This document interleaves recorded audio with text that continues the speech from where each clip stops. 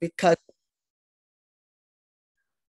I actually planned to be there physically, but circumstances is making me do this virtual.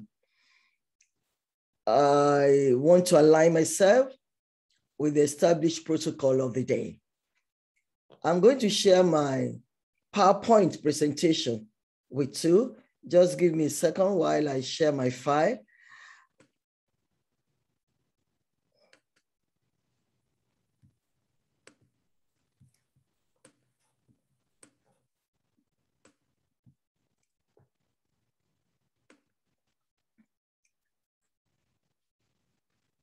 As you can see, we are all in ASI Conference, the Baker 2021. And I want to start with self-introduction. My name is Josephine Olatomi Shoboyejo. I have a Ph.D. in philosophy of religion and theology from Ajayi Crowther University, Oyo, Nigeria. I live in Austin, Georgia, United States of America, but my origin is from Yoruba land, which we call Yoruba Kingdom of the Southwest Nigeria. The title of my paper is African Indigenous Knowledge Systems, AIKS, and Post-Pandemic Predictive Significance, PPPS, to Nigerian Democracy. Traditional Africa relates life experiences to non-living and living things.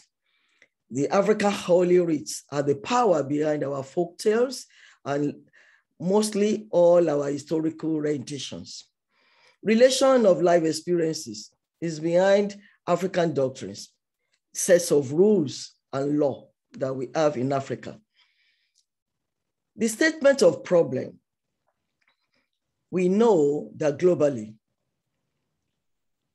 economies of nations have been negatively impacted by COVID-19.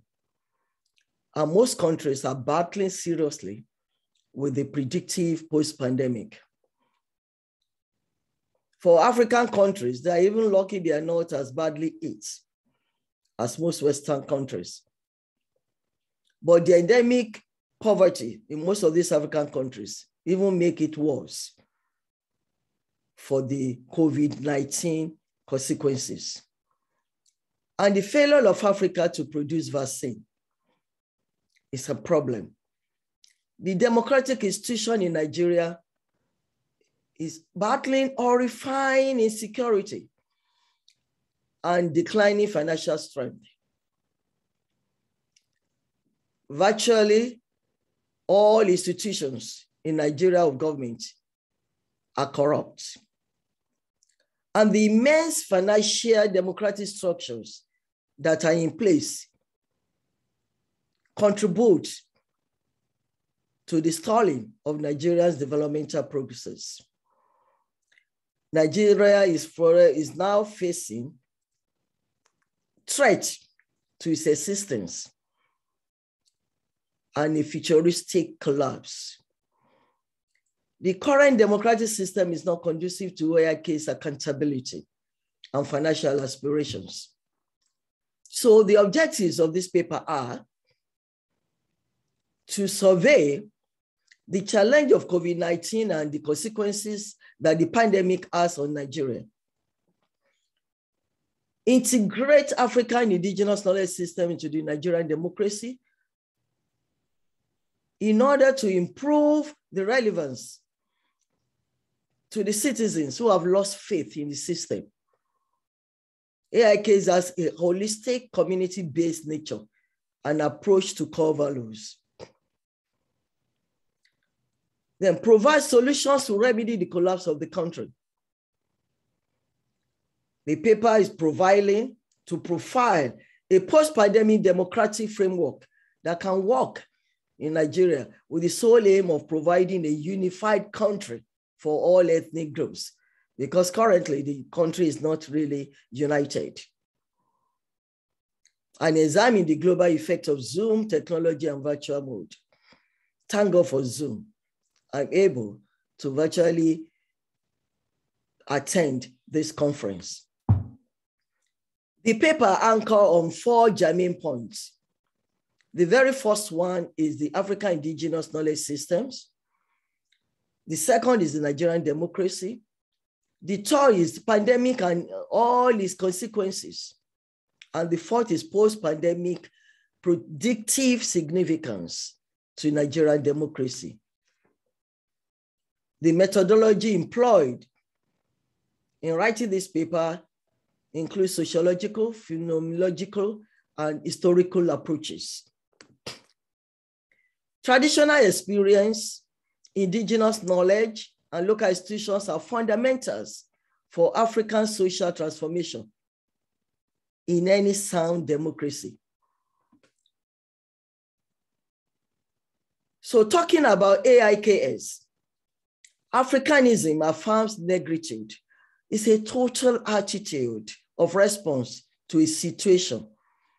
An African man has a frank phenomenon of human being, society, the universe, experiences, rules, laws, and problems such as the problem of evil, problem of diseases, sickness, life, and death, knowledge, marriage, destiny, and so on.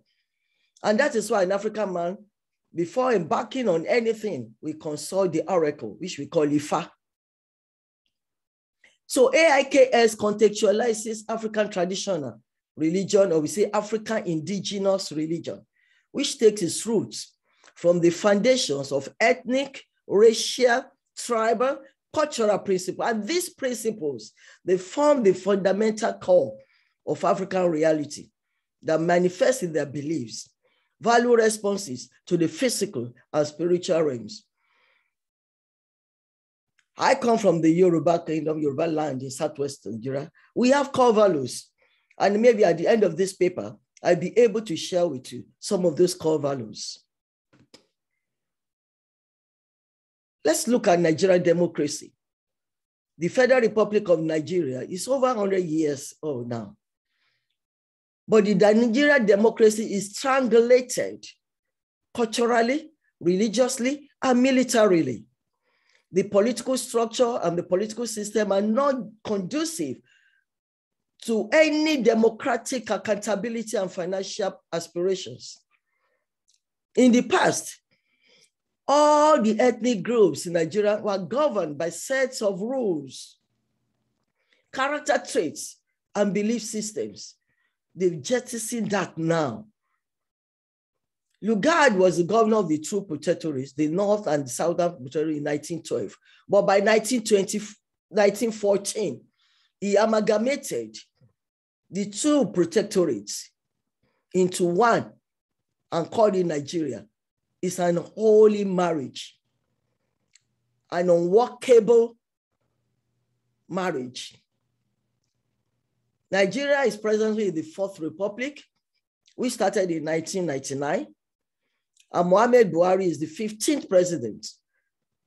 He took office on May 29, 2015. Let's look at pandemic and its consequences. Pandemic, as we all know, is a global outbreak of diseases. And the most recent is COVID-19. But pandemic is not new. It is ancient. In fact, the Bible uses plagues and pestilence for pandemic. When you read through Leviticus 26:16, the NIV, we say, I will bring you sudden terror, wasting diseases and fever that will destroy your sight and drain away from your life. From this verse, you will know at times God permits pandemic to happen for certain reasons.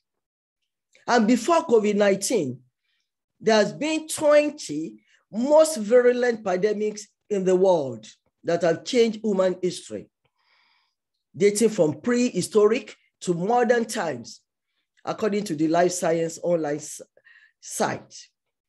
And the consequences of COVID-19 are seen in the number of cases and deaths, so many deaths. As of October 29, 2021, when I checked, almost 7 million vaccine doses have been administered, and more are still being administered. let's look at pandemic and the consequences it has in Nigeria.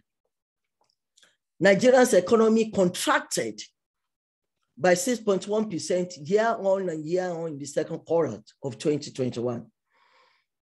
And the latest report from Nigeria Statistics Bureau showed 27% of Nigerian labor force, over 21 million Nigerians are unemployed. And when you look at this, they are all youths. The youth are the future of this country, and they are unemployed. They have nothing to do. They are battling seriously with poverty. Now, the World Bank predicts that Nigeria is set for its worst recession in 4 decades. And the 6.1% decline is also Nigeria's steepest in the last 10 years. So with the drop in all prices, government revenues fell from an already low 8% GDP in 2019. They projected 5% in 2020, but it was even more, and then it's worse in 2021. The pandemic leads to fall in private investment. Private investors have fled. They are no longer there. No more factories. The factories are not working. The installation is more or less like that.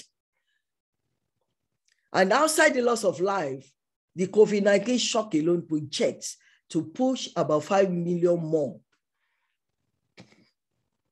The implications, we now look at the post-pandemic predictive significance to Nigeria, because this is the core issue we want to deal with, having gone through the consequences of pandemic.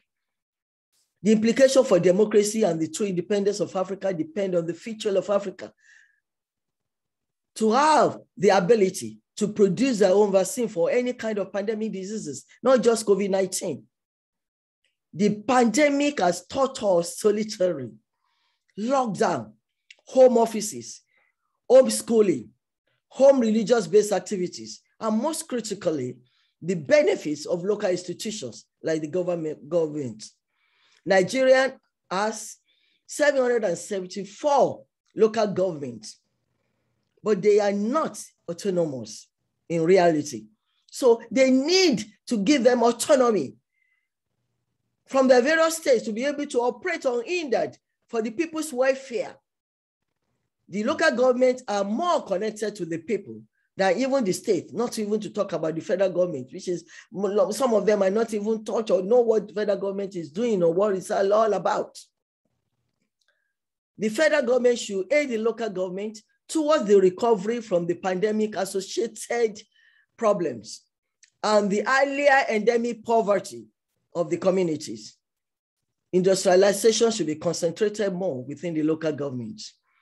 Majorly, the security structure must favor state and community policing. Nigeria has a centralized police force, which is terrible. We need local policing. We need state policing. And these are the people that the people might really reach out to and who know the community, who could help out and safeguard lives and properties when there are problems. So the significance of pandemic COVID-19 is in providing adequate security, good sanitation, safe drinking water, availability of food, and accommodation for the people at community levels. You can imagine this photograph. Abuja is the capital of Lagos. Abuja is the capital of Nigeria. And you still have some Abuja community drinking from dirty stream. This photo credit is from legit.ng. This is what we are talking about, and it's bad. So they need safe drinking water. The findings and conclusion of this paper, the agitators for secession are thriving because there's no sense of inclusiveness. The Southwest, where I come from, they want to separate from Nigeria. The Southeast are drumming the same drum. They want to go away from Nigeria. And this is happening because the current president, Muhammad Buhari, is nepotistic in all his appointments, top offices in Nigeria, top institutional officers. They all belong to only one single ethnic group, the Fulani. And when you talk about insecurity, you see the same Fulani herdsmen that are giving this insecurity in most of the communities, from north to south, to east, to west. And none of them has been adequately prosecuted up to today. So the nepotism of the federal government is giving a lot of people to agitate that, no, this is an holy marriage. Let us separate. Let's go our various ways. So in order to err from what I discovered, the 1999 Constitution is lopsided towards the north and must be discarded. A new Constitution will probably guarantee equality of multi-ethnic setting, unity and equity of all citizens, irrespective of their ethnic background and religious affiliation.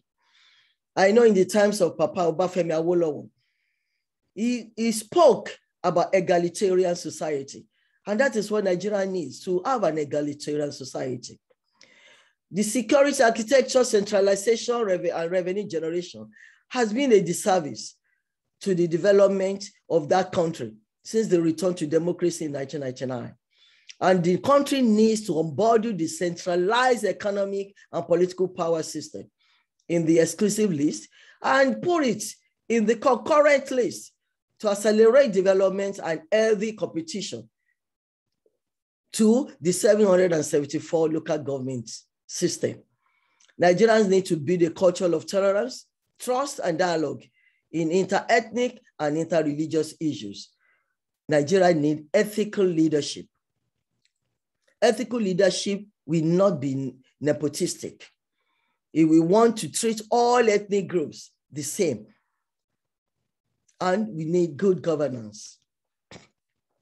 The advocacy of this paper and recommendations, human beings should expand their capacity for qualities like love, empathy, justice, peace, and harmonic existence. The paper advocates for a change of mind to make Nigerians think nationally rather than ethnically, which is done now. And if religious influences should be underplayed, you will discover that the rights and privileges of Nigeria, religious conflicts will drastically reduce. Significantly, for post-pandemic stability, the government must enact comprehensive anti-terrorism legislation, create jobs for the youths, the unemployed one. These are the builders of tomorrow, the future of our country. And they must fund research to produce vaccines. They must fund education. The kind of budget for education is too low to be able to do anything for those institutions. Nigeria is ripe for decentralized government, which can be modulated and controlled in phases. A lot of people are agitating for restructuring. And I think personally that restructuring is the best for a viable Nigeria. But most importantly, Nigerians need transformation of hearts and minds.